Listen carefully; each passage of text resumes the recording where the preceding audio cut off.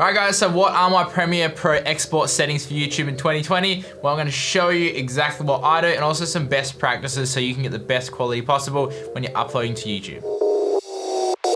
Alright, so once we've finished our editing in Premiere Pro, we basically want to come up to File, Export, Media, and this will open up the export dialog box. Once we're in here, we can come up to the format and we can choose H.264. This is the best codec that I've found to upload to YouTube in. And we've got a whole bunch of presets here. Down the bottom, you can see the YouTube ones, and they're a good place to start. So I always upload in 4K. Even if I've shot in 1080p, I'll always upload in 4K because the 4K gets a higher bit rate. I think it's about 40 megabit per second, whereas 1080 gets about 8 to 10. So it's like 4 times more. So even if it's just 1080p, you'll just get more bitrate, so it won't compress it as much, so it'll end up looking better anyway. So we choose the YouTube 4K. We do want to set an output name, so we can just click on this one and set the output name and where we want to save it. And then we come down here. So I pretty much always just choose match source because we should have set it up correct, but just double check to make sure the settings are right for what you shot in. Now you can choose render at maximum depth. It will add a little bit more time onto your renders. I haven't noticed that it makes a big difference because most of the stuff I shoot is only 8-bit anyway, so I usually leave that unchecked. And then we can just ignore all this and come down to the bitrate settings, and this is where it's really important. So if you don't have a lot of time, then just choose the VBR 1 pass, which is a variable bitrate 1 pass,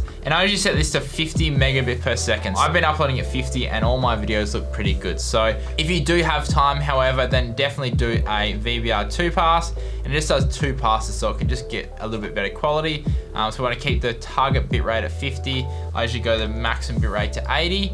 And then lastly, we just need to come down and choose maximum render quality. So that again will just add a little bit more time to your render, but it'll make sure that it's the best quality possible. Then we've got the estimated file size down here, so 423 megabytes. And then we can either choose Q or export. Now, I highly recommend guys using Q. When you choose export, it bricks up Premiere Pro, and it just means that you can't actually use it. So if you actually want to kind of like do a bit of stuff in Premiere Pro while it's exporting, then you can. You just have to press Q. So let's choose Q, and this will load up Adobe Media Encoder. So then once it's in here, again, just double check to make sure the output file is right, and then we just need to press play, and then we can see it rendering down here. And then again, you can see that if we go down back into Premiere, we can actually still do stuff in Premiere while it's exporting. If we press play button, it'll stop the render and it will play the video in Premiere Pro, so just be aware of that.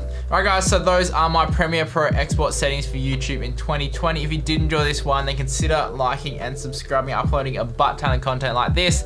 And as always, stay creative and just be you.